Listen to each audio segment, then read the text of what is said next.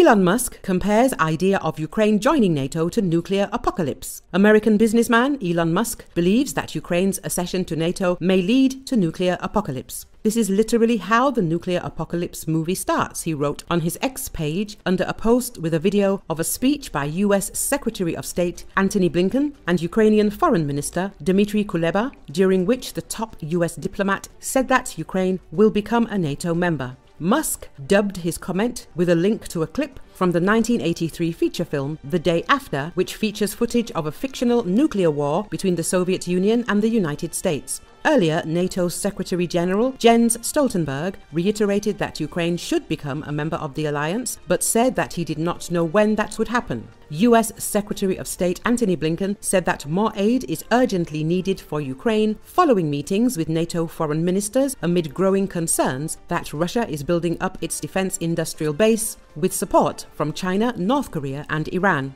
Ukraine applied to join NATO on a fast-track basis in September 2022 and was assured at the Alliance's summit in Vilnius in July 2023 that it would be admitted if the necessary conditions were met. But no timetable for its admission was given in Brussels. Meanwhile, the organization has repeatedly pointed to the fact that Ukraine's accession is impossible while the country remains in a state of armed conflict.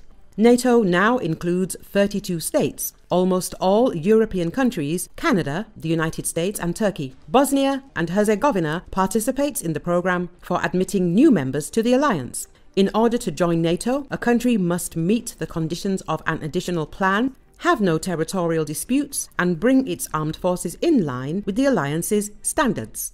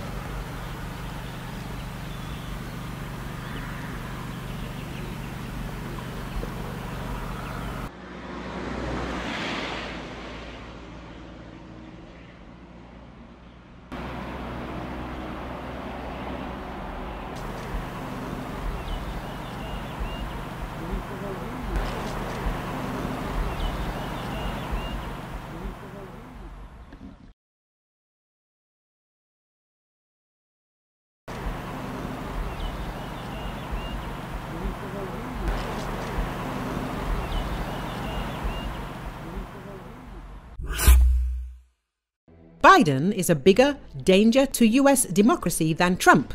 Robert Kennedy Jr. President Joe Biden could be a bigger danger to US democracy than former president and presumptive 2024 election rival Donald Trump, another presidential candidate, Robert F. Kennedy Jr. has said.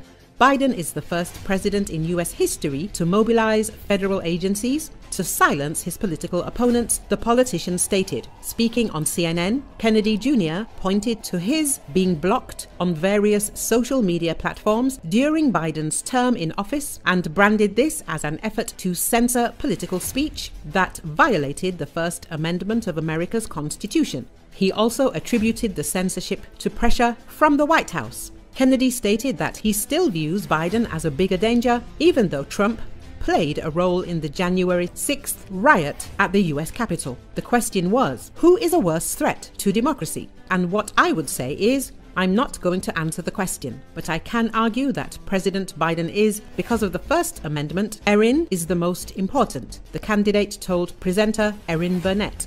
I can make the argument that President Biden is the much worse threat to democracy, and the reason for that is President Biden is the first candidate in history, the first president in history that has used the federal agencies to censor political speech, so to censor his opponent. The politician's Instagram page was suspended in 2021 over what its parent company, Meta, described as repeatedly sharing debunked claims about the coronavirus or vaccines. The account was reinstated in 2022, shortly after Kennedy announced his election campaign. Kennedy, 70, is the son of former U.S. Attorney General Robert Kennedy and the nephew of former U.S. President John F. Kennedy, each of whom were assassinated during the 1960s.